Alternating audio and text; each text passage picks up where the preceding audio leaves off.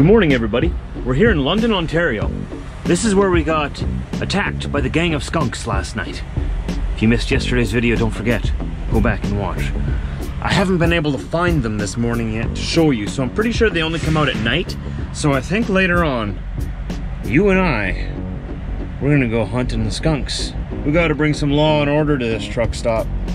Can't have gangs just marauding around, harassing drivers late at night. Diesel, they could have gotten you. They could have gotten you. I just wanted to play with them, man. They were so fluffy.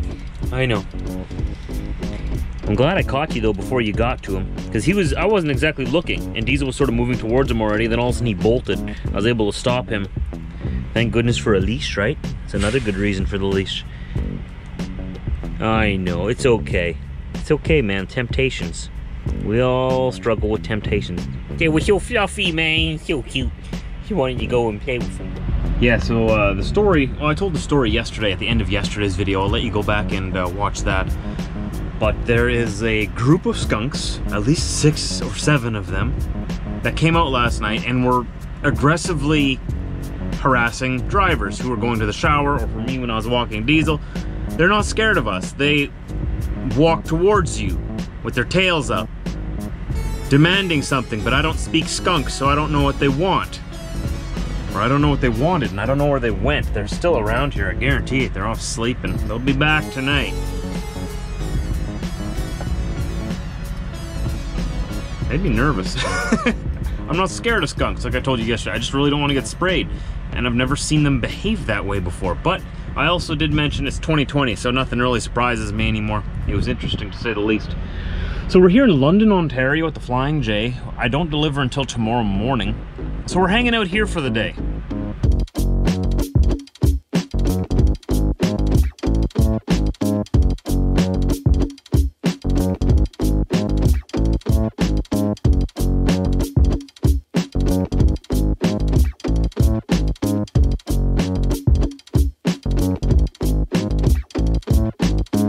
Me and my bean to cup just finished editing the video for you. That's the one you watched yesterday.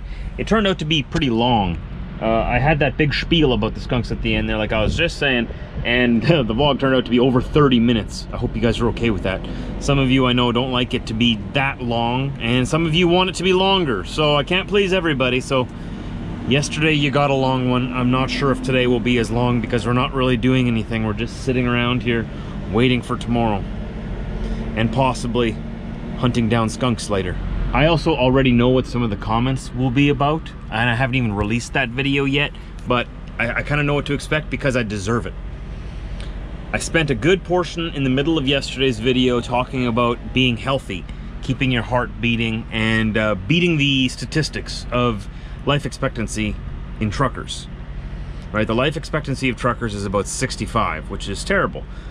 And I was saying that's a big thing to do with that is the fact that a lot of us don't get out of our trucks, including myself. We eat bad food and we don't move and we don't get our hearts beating. Okay, we're not gonna go into it again today because I lectured you enough yesterday and you're sick of it, I get it. But I also realized at the end of the day, I had the munchies.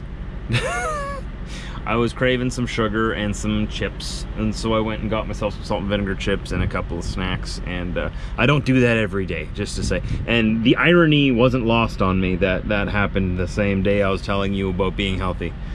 I did tell you that I'm not perfect, okay? Every once in a while, I like to treat myself a little bit, and every once in a while it comes around a little too often, I know. But I'm trying to be a good example at least by saying that I know we gotta be healthier even though we're not. So even though I struggle with my cravings for junk food, I know I've got to do better. And I'm trying. And I've gotten better over the years, I think, but always room for improvement, and I want to encourage all of you to beat the odds. Let's raise that life expectancy up further than 65. Let's go like maybe 85, maybe. That'd be nice. That means we all got to get out of our trucks at least once a day, get our bodies moving. You don't got to go for a run, you don't got to go for a jog or do jumping jacks. Just get the body moving for at least a half hour. Or an hour if you can, just walking. Nothing big, just steady walking, no stops. For at least a half hour. I challenge you, okay? I know we can't all do this in the wintertime, so before it gets cold, everybody, a half hour every day, just get yourself moving. Just doing something. I'm gonna do it too, and I'm gonna try to cut down on the junk food. So I bought these locks for the back of my trailer. It's just in the middle of opening them here now. The reason being is when I cross the border, I have that bolt seal on my trailer, right? I have to have that on there. But I have 8 deliveries on this load. So at my first stop, I cut the seal, right? And then I hold on to it just in case anybody wants to see the seal that was on the trailer. No one has ever wanted to yet, but I keep it till I'm finished the load anyways. But for my next 7 deliveries, it takes a couple of days. That means I'm parking overnight with a trailer that's unlocked for a couple of nights. I've never had anything stolen off my trailer before, never had anything thrown into my trailer, but it does happen to others. It's happened to others. I've been fortunate enough that it doesn't. So what I do when I don't have that bolt seal on there, I want to put these locks on the trailer, just that when I wake up in the morning, like I know people can cut through them, right? But at least when I go and do my pre-trip in the morning, I go to the back, I can tell if someone has gotten into the trailer, right? Because if my lock is cut, I know, uh-oh, something happened to my trailer. And then I can call the police or whatever needs to be done at that time and check to see if anything's stolen or somebody, you know, stashed some drugs or something in my trailer.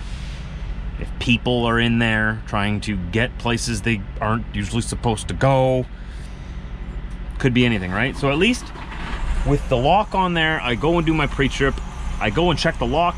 If the lock is still locked and in place, I know no one's opened my trailer, nothing's happened to my freight. If it's cut, well, just discussed that. So I got 2 of them. These aren't exactly the ones I like to use. I like to use more of the weatherproof ones. Like, sure, this one says, like, where does it say? Rust and weather resistant. That does not apply to Canadian weather, okay? These locks in wintertime rust up, and then you got a problem because then they don't unlock when you go up the salty roads. Everyone's starting up their trucks around me right now. That's okay, it's a truck stop. So these will work for a while, but then I like to get the real weatherproof ones that have the lock covered. That way the salt and grime doesn't get into the lock itself, and then it doesn't seize up on you nearly as quickly. No, none of them last forever, but I got 2 here, so that'll be good. As soon as I take the seal off the trailer, I'm gonna throw those on. And just make sure you don't lose the keys. Attach them to your key ring for your truck or something.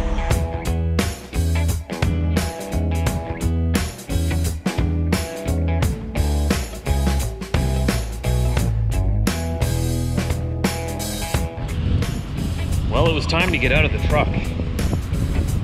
Get a little bit active here.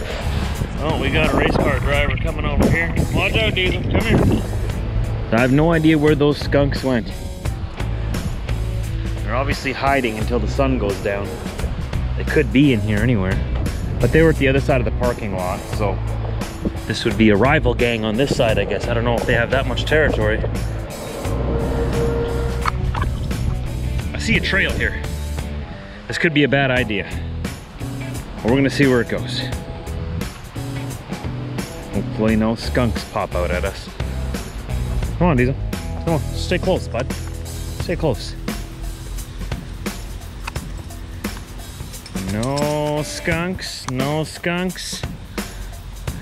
Watch, this is probably the skunk's trail, and I'm like walking straight up to their den, chasing me around London.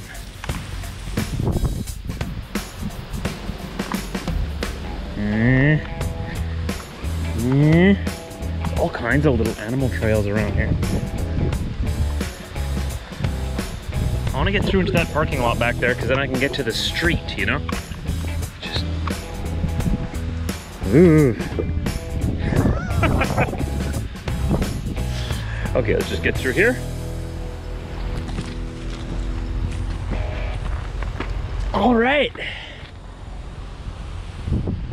We made it. I don't know what that trail... Oh, I guess the people who work in these buildings here probably use that trail to go to the convenience store there at Flying J to get a coffee and stuff on their lunch break.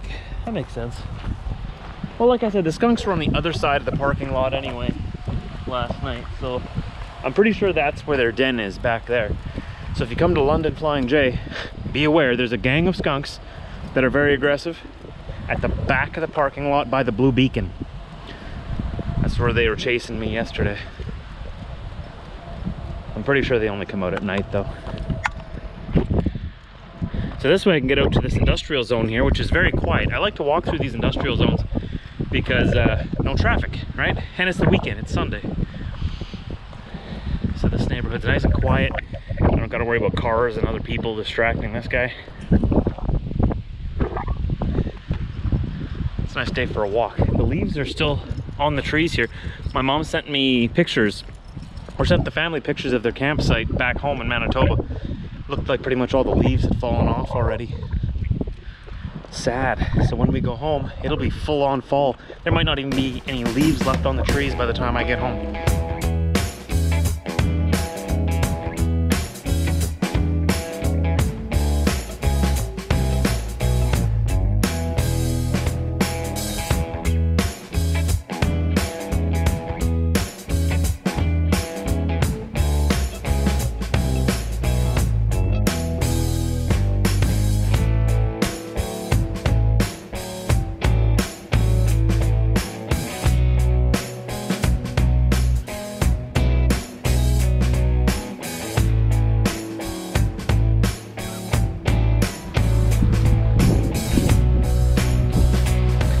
No clowns in there today.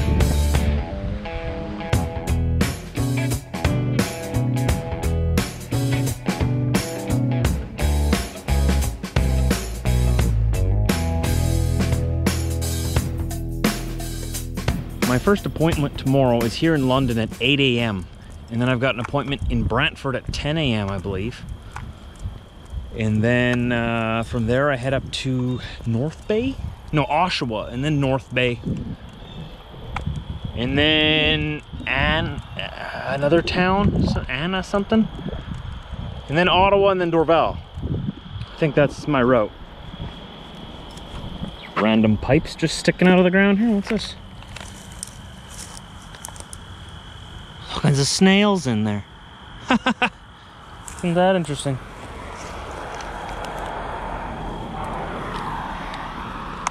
So yeah, we can't go to bed too late tonight, but I did sleep in, so I'm gonna have a hard time falling asleep, I'm sure. That's okay. That's why we go on these walks. Gets us tired out, and like I was saying, we gotta do something, right? I don't like running and jogging. I'm not a runner, but as long as I keep moving, I feel better about myself. And I feel better the next day. It puts me in a better mood.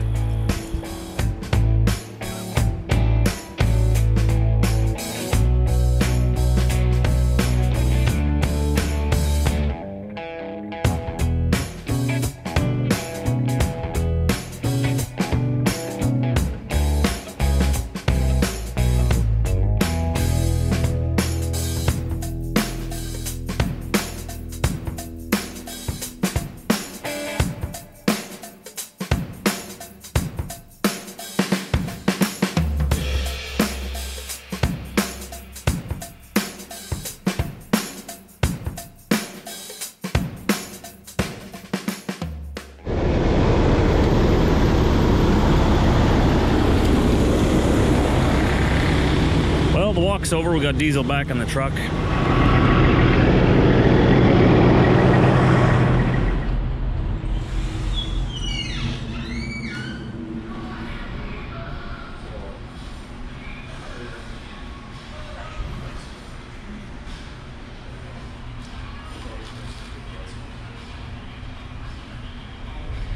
Delicious. 20 bucks, full meal. It's not bad. For up here anyway. Diesel. I know I smell like grilled chicken or grilled steak, or what did I even have? I had country fried chicken. I smell like fried steak. It was country fried steak. That's what, I don't know.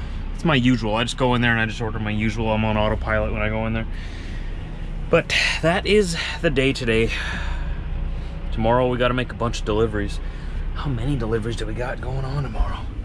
Let's go and ask the load gods here, shall we? They gave me all these messages to follow. Okay, so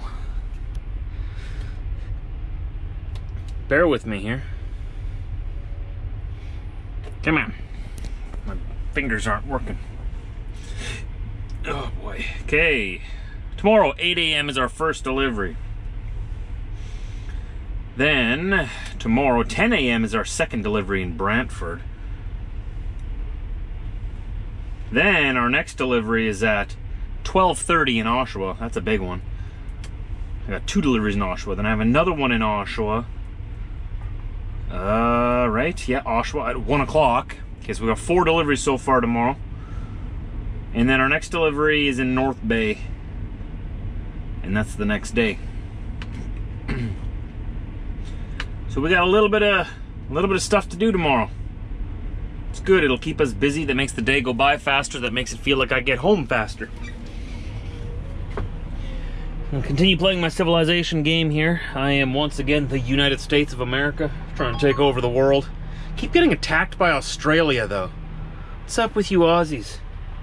Keep attacking my empire here. What did I ever do to you? I never provoked you at all. You just keep attacking me. I'm about to go and take Melbourne in retaliation. He's attacked me twice now, unprovoked. So that's enough. Next time, I'm taking Melbourne. Alright? This is Civilization 5.